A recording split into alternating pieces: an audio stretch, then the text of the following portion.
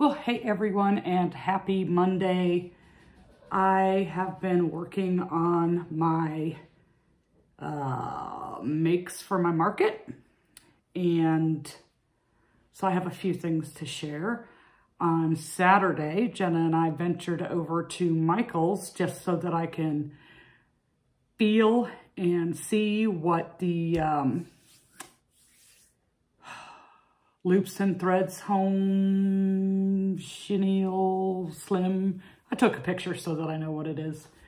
But I think that's definitely something I can work with, and I appreciate everybody who suggested that brand. That was a big help. Unfortunately, our Michael's didn't have a very big selection, so I didn't make a purchase, but it wasn't a wasted trip because I was able to actually see it and feel it, you know, and just get an idea of what it would be like to work with. And I think it would definitely be very similar to the Parfait Chunky. So I made a few different things. A lot of it I've been trying to do make multiples so that I have more than one of this, one of this, one of this, one of this.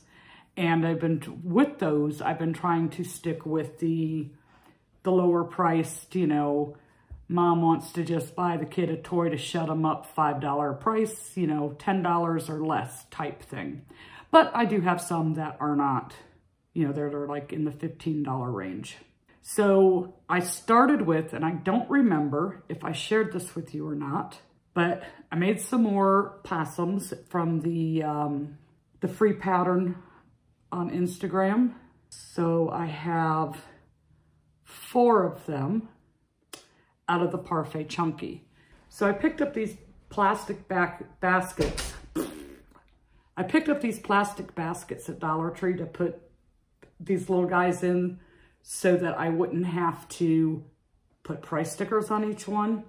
And also in Dollar Tree, I can't tell you where I exactly placed them at the moment, but they're the little chalkboard tags that are attached to like a clothespin to where I could clip a price onto the basket. So this looks like I would be able to fit 9 in the tray comfortably. And then if I wanted to really go to town with these possums, which I don't have that much fun making the possums for some reason. I don't know why. Some of them, like the little mini octos, they're fun to make. The possums, but I could double stack them and have 18 comfortably in this basket. So that's the possums. Like I said, I don't remember if I shared those with you. I know I've shared the possums before, but I don't remember if I shared that actual make with you or not. And then I was like, everybody liked my little keychains that I changed, did the Maybelle chicken out of the acrylic yarn. So I was like, what would happen if I did the possum in the acrylic yarn? How would he turn out? And this is cute. Out of the acrylic yarn, I think he turned out really cute. So I probably will make 1 or 2 more of these depending on how I feel, and have little possum keychains or bag charms. Then, of course, I did a couple more of the mini octos because these, it's to the point now where I don't even have to look at the pattern. I can just go. So I could be watching TV or something and not have too much of an issue. But I say that before I show you this one that I must have been like sleeping. But look what I did to this guy's eyes. I'm like, I got another one for the Misfit box. I don't know how I did that. That is just like way the heck off. I was like, when I got finished, I was like, are you kidding me? What did I do? But yeah, this one is out there. So this goes in the Misfit toy box. You know, I could say, well, he's just sitting there with his head cocked like this. I didn't do so hot with that one. So then I broke out the Stanley the Squid pattern. And this is one I have not done in the Parfait Chunky yet because they're kind of small with the Bernat. But I have to use a 6.5 millimeter hook, or if I go bigger than that, I have holes and I don't want holes in it. So I did this blue one first. And I'm like, okay, it says to use, I forget what it said, like a 23 millimeter eye or something like that. So I'm looking through my eyes and I pull out these big giant eyes. I don't know what I was thinking. I've been having an issue with eyes the last few days. But these are 28 millimeter. This one is a 22 millimeter. So there's just a slight difference in their eyes. But I'm not going to throw him in the Misfit toy box. Somebody's going to love him with these big old eyes. And somebody will like this one with more normal sized eyes. So definitely an eye issue. So I forget who, someone had mentioned to make some more pigs because pigs sold well for them. And the one pattern that I purchased a while back, it's a lot of rounds, a lot. You just, you know, it's a lot of work for it to look like a little piggy bank. So I was like, well, let me see if I can just do one on my own. So I made this pig, and I'm not real fond of my color choice with the front of his nose. I'll tell you that straight up front. But it would be 100% no-sew, even his ears. And I was trying to think of a way, because pigs have big floppy ears. I wanted bigger, floppier ears. And I might have come up with something for that, but that'll have to be on another day. But as far as the body and getting his little curly tail and his legs and his nose right, I think I did okay. Other than my color choice here. I wanted it a darker, but it shouldn't have been that much darker than the rest of it, I don't think. So then I did him because, you know, I have to. What will he look like with acrylic yarn?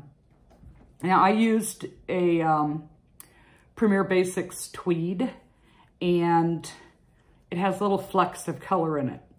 So I'm picking this up to show it to Jenna, and I'm like, did I show you the little pig? And I'm like, oh no, did I use different size eyes on this? Here we go with the eyes again. And it's not the eyes, it is one of the little color flakes like that right there that's making one eye look like it is bigger than the other. I'm telling you, I've just had an issue with the eyes. So here he is out of Premier Basics with a 4 millimeter hook. And I did a little better, I think, with his ears on this one because they got that little point to it. Now, they're still not big and floppy. But like I said, I have an idea for that. I just, not yet. Because I have like a bazillion other things to do. But I thought he turned out much better, not having the dark color on the tip of his nose. And this is going to end up being on a keychain or like the bag charm type thing. But I think he turned out really cute. But you see what I mean about, well, it doesn't really show on camera like it does in person, where I thought one eye was bigger than the other. I don't know. And yeah, I showed you the little possum, right? I showed you the little possum keychain. So then dinosaurs was another one that everybody said to do. So I pulled out the Triceratops pattern that I purchased. It came in a package with like 5 or 6 different types of dinosaurs. And I only made one Triceratops because, I don't know, I just wasn't enjoying it. I think really what the problem was is I wasn't really in the mood. I was crocheting because I'm getting to the point where I feel like I have to now instead of doing it because I think it's fun. And I don't know why I feel like that, because I still have quite a bit of time. I have like 6 weeks. I have plenty of time. I am a procrastinator on a lot of things, and I don't want to do that because I have so many other things to think about. Oh, you know what? I should have told you. I told you the mini octas were going to be $5, and I think I did show you one of these. And I said it was going to be $7, but I changed my mind because the calculation came out to like $7.30, and I rounded down, and I'm like, well, that's stupid. Don't round down. So I'm going to round up to $8. And that way, you know, like my labor and my materials is my cost of goods, and anything that I round up, if it goes over an even dollar amount, if I round up, that will go towards paying my booth fees and gas to get there, that type of thing. Bags to put things in.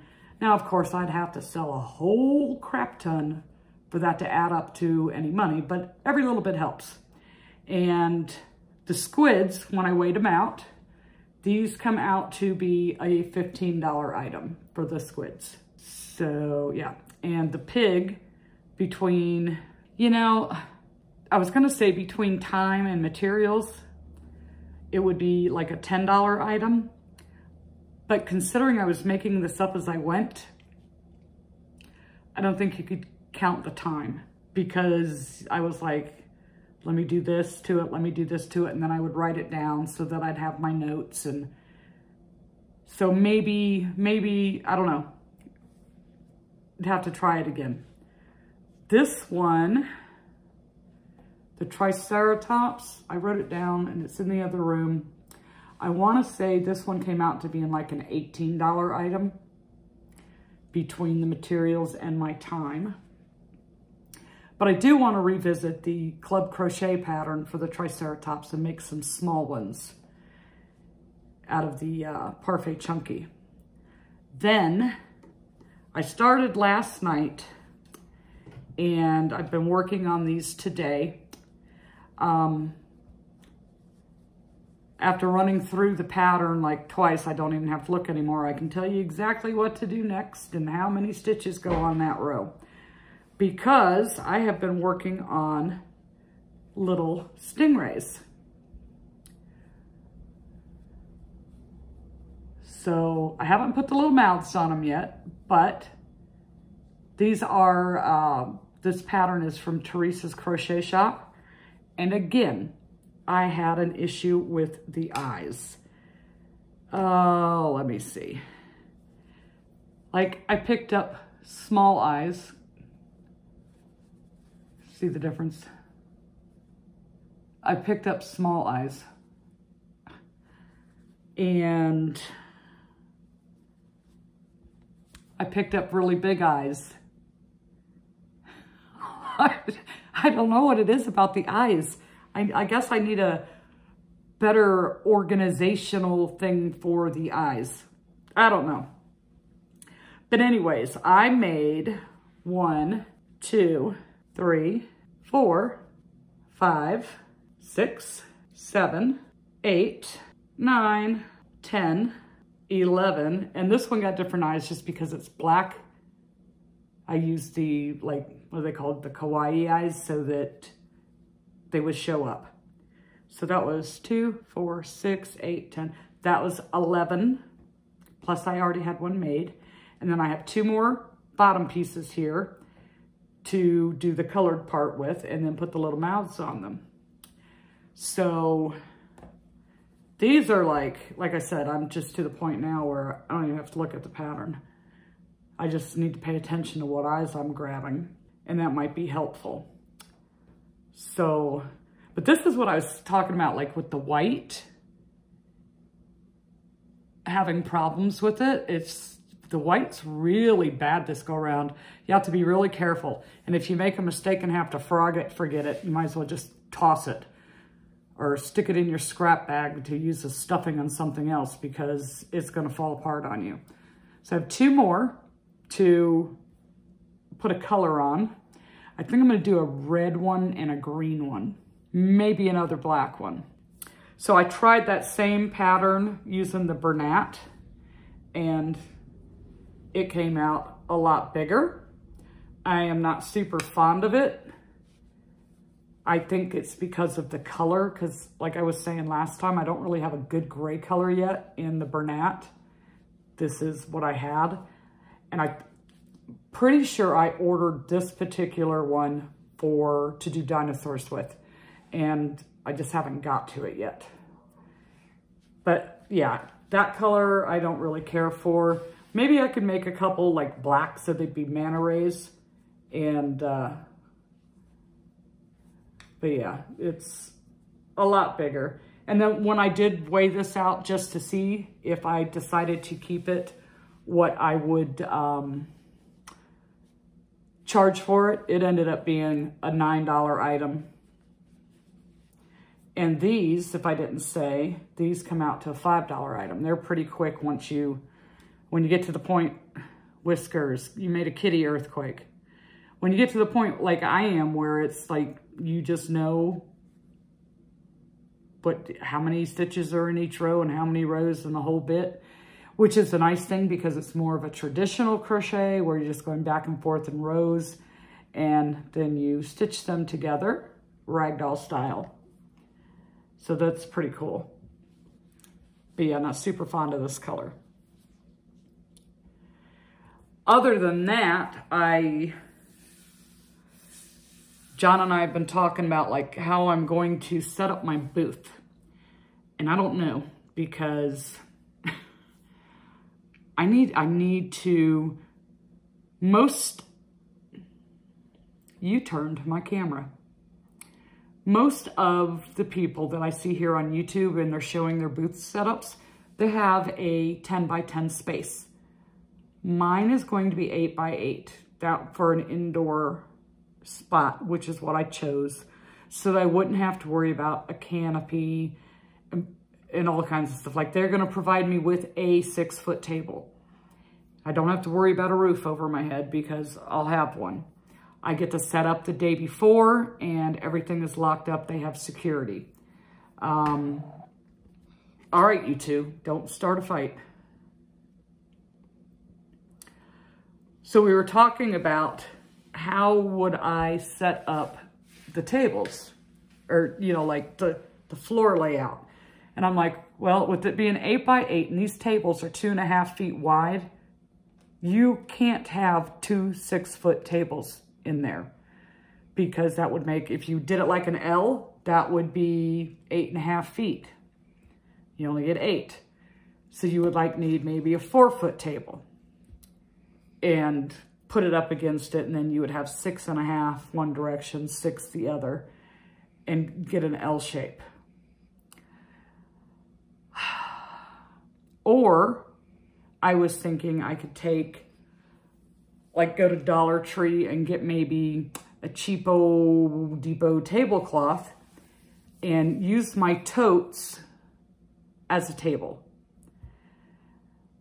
And, you know, because I could double stack them. And with some of these couple of racks, like Jenna got me a couple of racks for my birthday. And I have the one produce rack that I purchased.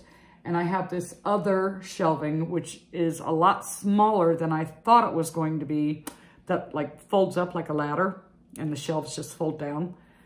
And which was the reason that I got it, because it did that. But it ended up, I guess I have a size perception issue, because when I order something, it's never what I think it is, you know, size-wise. So yeah, I'm trying to figure out how to do that. Now, if I had tables here, I could sit there and play with that and move them around and see what I could do with that. I am open for suggestions, people. I am open for suggestions. So, yeah, we were talking about that. And then I decided, well, I don't want to wait too long to order other things that I need, like bags. And I already told you I got the little chalkboard signs from Dollar Tree. And I think it was like 4 in a package for the $1.25 plus tax. And I picked up a couple of those packages, and that was meant for clipping it on this. And I also thought, well, maybe I could take that little clothespin and clip it to the bigger item so that I don't have to attach a tag to it. But you know how many of those I'd have to buy? Too many.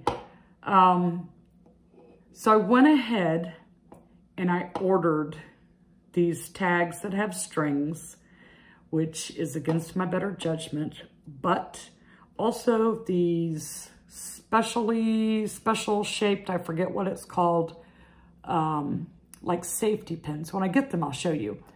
The stuff will be starting to be delivered starting tomorrow through the 10th of the month. It's going to be staggered. The bags, the tags, the pins.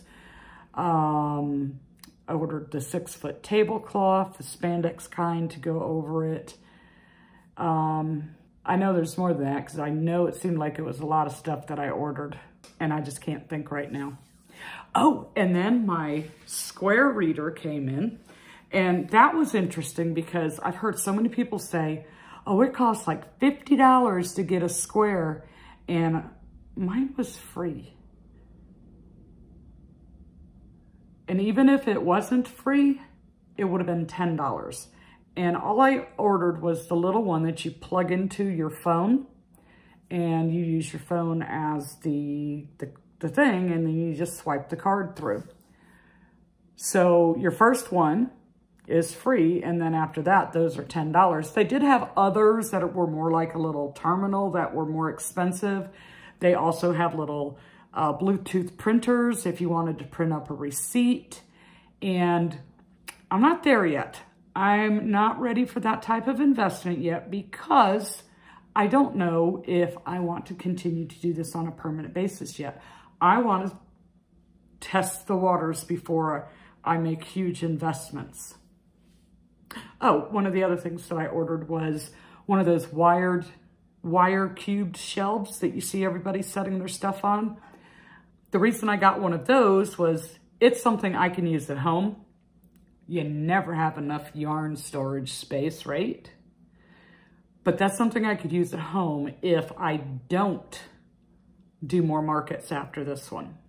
I will admit though, I'm having fun, but I get bored. I gotta get a new pattern.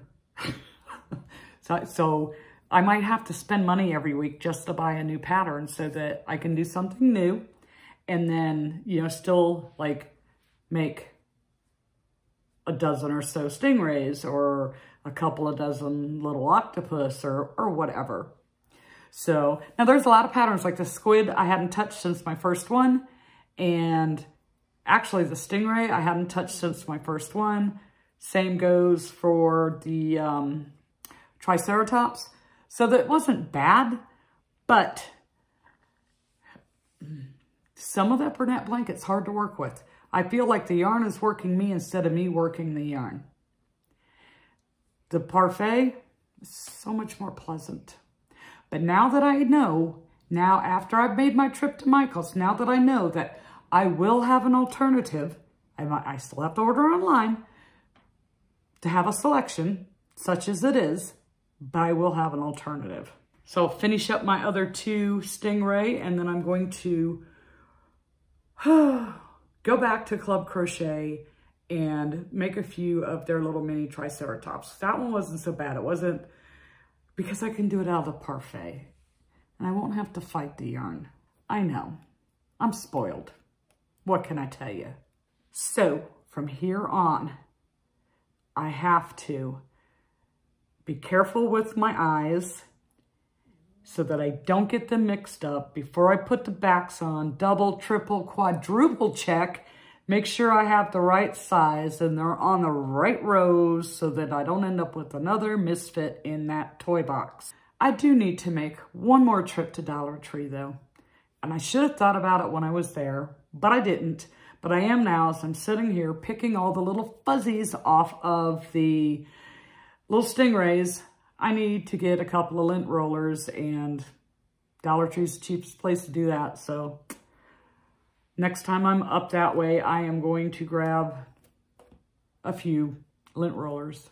All right, I got to get back to work and pick up my hook and my yarn and get some more plushies made, because how many is enough?